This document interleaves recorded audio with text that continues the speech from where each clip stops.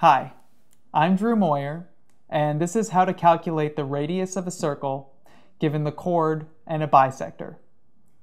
Suppose I have this circle with chord 24, and I know that it is 9 units away from the center of that circle. What is the radius?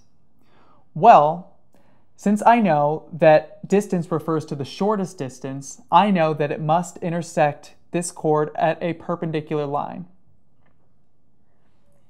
And now, since I know that it's a perpendicular line, I know that it must be the perpendicular bisector because it goes through the center of the circle and it's perpendicular to the chord, which means that this side is equal to this side, which puts this length right here at 12.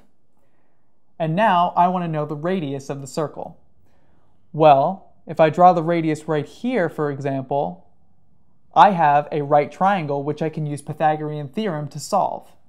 So I'm going to say a squared plus b squared is equal to c squared. And I have the two legs, which are 9 and 12, so I just plug that in. 9 squared plus 12 squared equals c squared, which is going to be my radius.